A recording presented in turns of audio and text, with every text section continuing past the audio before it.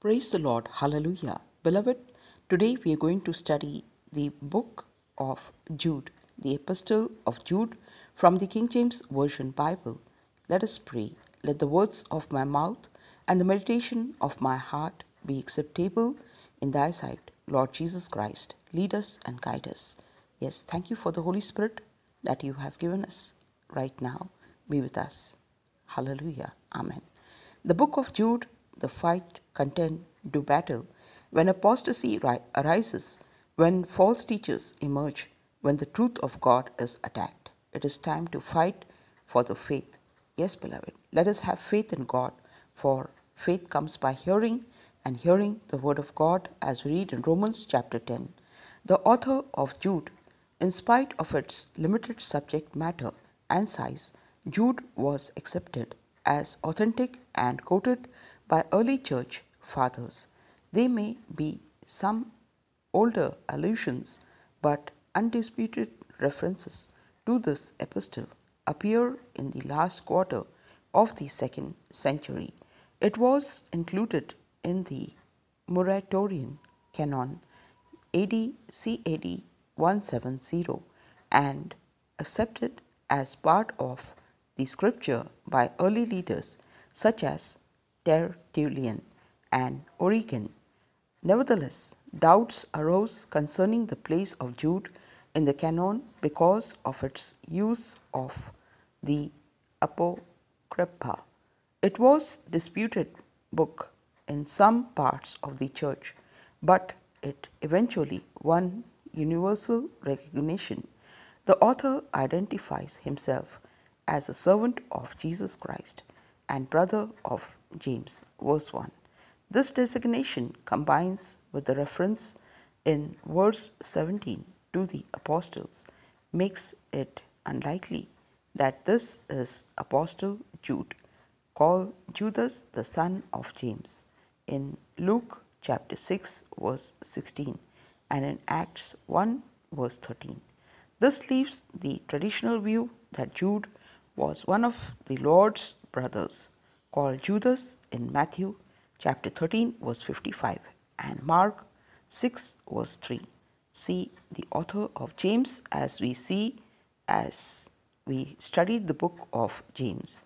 His older brothers, that is the James, note his position on the two lists, was famous leader of Jerusalem church.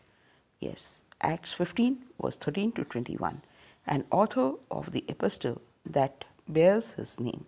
Like his brothers, Jude did not believe in Jesus before the resurrection. John chapter 7 verses 1 to 9 and Acts chapter 1 verse 14. The only other biblical allusion to him is in 1 John and 1 Corinthians 9 verse 5, where it is recorded that the brothers of the Lord also took their wives along on the missionary journey. The Judeans of Acts 15 chapter verse 22 and 32 may be another reference to him. The extra biblical tradition add nothing to our limited knowledge of Jude. Yes, beloved, as we see, the only other biblical allusion to him is in the 1 John, as we see in 1 Corinthians chapter 9 verse 5. Yes, where it is recorded that the brothers of the Lord took their wives along on their missionary journey. Yes, the time of Jude's general address does not mark out any particular circle of readers, and there are no geographical restrictions. Neither, yes, he probably had in mind in a specific region. Nevertheless, yes, he probably had in mind a specific region that was being troubled by false teachers. There is no enough information in the epistle to settle the questions of whether his readers were predominantly Jewish or Gentile Christians. There is probably a mixture of both. In any case, the progress of the faith in their region was threatened by a number of apostates who rejected Christ, in particular practice and also the principle. These proud Christian in practice and principles. Yes, as we see in any case, the progress of faith in their region was threatened by a number of apostasies who rejected Christ in practice and principle. These proud libertines were especially dangerous because of their deceptive flattery, verse 16, and infiltration of Christian meetings, verses 12.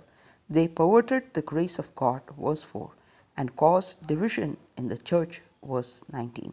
Jude's description of these heretics is reminiscent of that is found in 2 Peter and leads to the issue of relationship between the two epistles. As we see the author of 2 Peter, the strong similarity between 2 Peter chapter 2 verse 1 and 3 verse we see in 4 and Jude 4 verse 18 can hardly be coincidental, but the equally obvious differences rule out that the possibility that one is a mere copy of the other.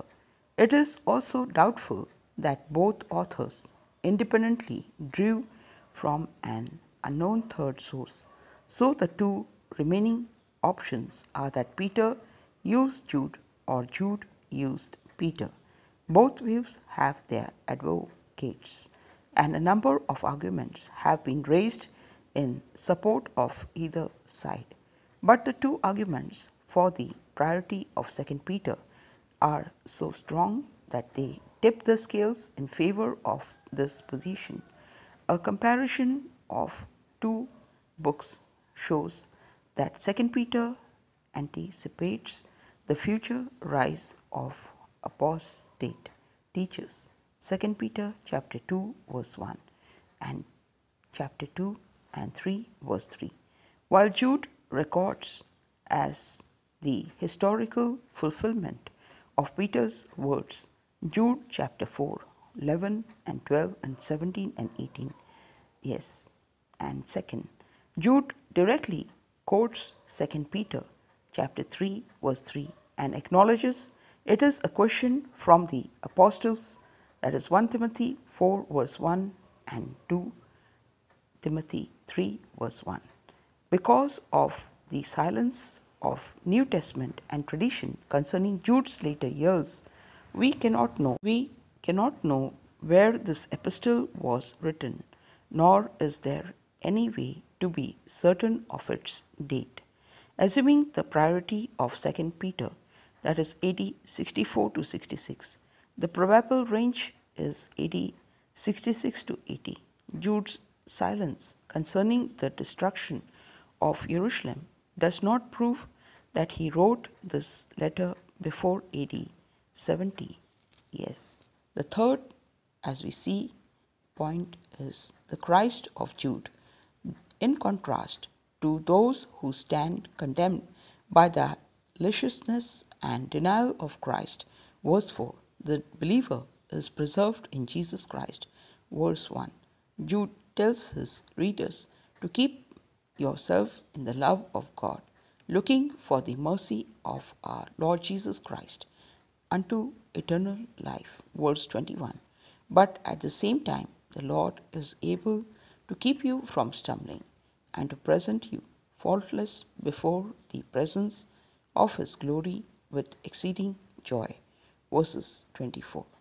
Now, as we study the survey of Jude, a surprisingly large number of Pauline and non-Pauline epistles confront the problems of false teachers, and almost all of them allude to it.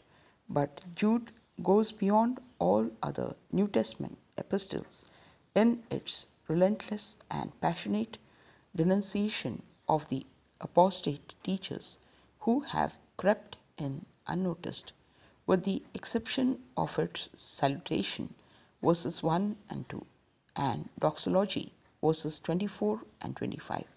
The entire epistle revolves around the alarming problem, combining the theme of 2 Peter with the style of James. Jude is potent in spite of its brevity. This urgent letter has four major sections, and purpose of Jude verses 1 to 4, the description of false teachers verses 5 to 16, defense against false teachers verses 17 to 23, and doxology of Jude verses 24 to 25. The purpose of Jude, as we see in verse 1 to 4, Jude addresses his letter to believers who are called, sanctified, and preserved, and wishes for them the threefold blessing of mercy, peace, and love. Verses 1 and 2.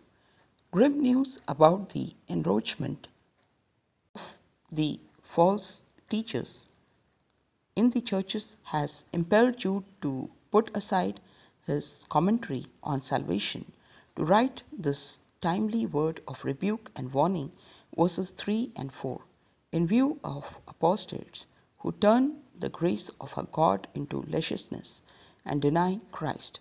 It is crucial, and believers contend earnestly for the faith. Description of false teachers, verses 5 to 16. Jude begins his extended expose of the apostate teachers by illustrating their ultimate doom with three examples of divine judgment from the Pentateuch, verses 5 to 7. Like unreasoning animals, these apostates are ruled by the things they revile, and they are destroyed by the things they practice, verses 8 to 10. Even the archangels, Michael, is called careful in his dealings with superhuman powers than are these arrogant men.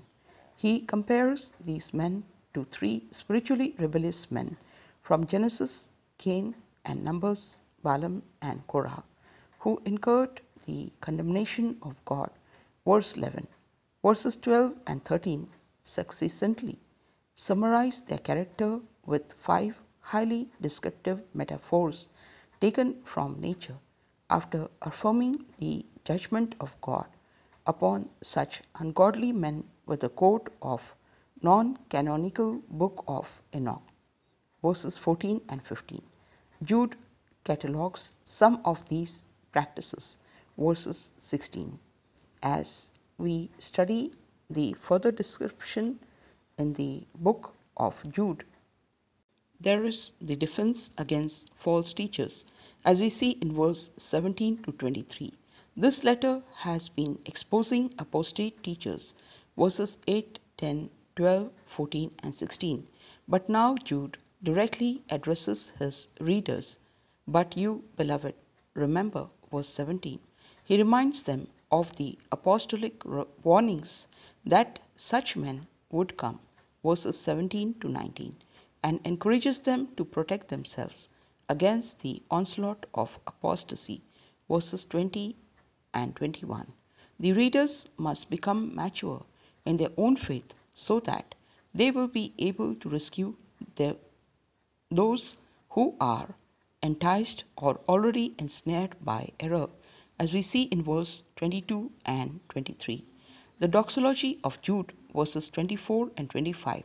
Jude closes with one of the greatest doxologies in the Bible. It emphasizes the power of Christ to keep those who trust in him from being overthrown by error. Yes, beloved, as we see the outline of Jude, the first is the purpose of Jude, second is the description of false teachers, the third is the defense against false teachers, and the fourth is doxology of Jude. Yes, as we see, there is the purpose, the description of false teachers, that is the past judgment of false teachers, the present characteristics of false teachers, and also the future judgment of false teachers, and in defense against false teachers. And the fourth is doxology of Jude. Let us always read the Word of God, get the wisdom and also the understanding, and grow in the Word of God. As there's only one chapter in Jude, and verse 25 it says, "To God a Savior, who alone is wise, be glory and majesty, dominion and power, both now and for evermore. Amen. Yes, beloved, let us be blessed as we read, when we read the Bible, and one who hears, one who reads, both of them are blessed, as we read in Revelation chapter 1, yes, verse 3. So let us be blessed, and also we will get lot of guidance and encouragement, and also Jesus Christ speaks to us as we read the word of God. For the word is life, the word is spirit, John 6 verse 63. Yes, the word is truth. Yes, it is truth, and it is living word, and he is the omnipotent God who reigns. Hallelujah. As we read in Revelation 19 verse 6. Yes, beloved, he has all power and authority, as we read in Matthew chapter 28. And even the evil spirits and demons shudder in the name of Yeshua Messiah. We have everything. Let us grab this opportunity and be in the presence of our living God. Yes, Jesus Christ loves you and me. Yes, for God has loved each one of us, as God so loved the world that he gave his only begotten Son, Yeshua Messiah, on the cross for us, that whosoever believeth should not perish but have eternal life.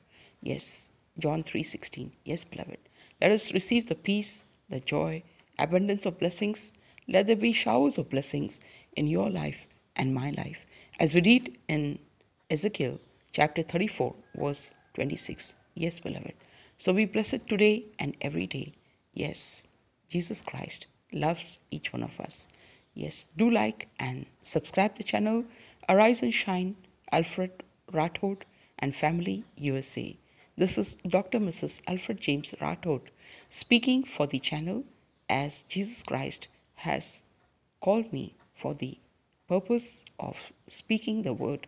Yes, I'm here in a service. As for me and my house, we will serve the Lord. Joshua 24 verse 15. Thank you, Lord Jesus Christ, for this time. Yes, and the word says, God bless you. Number 6 verse 24. Hallelujah. Amen. Amen. Hallelujah.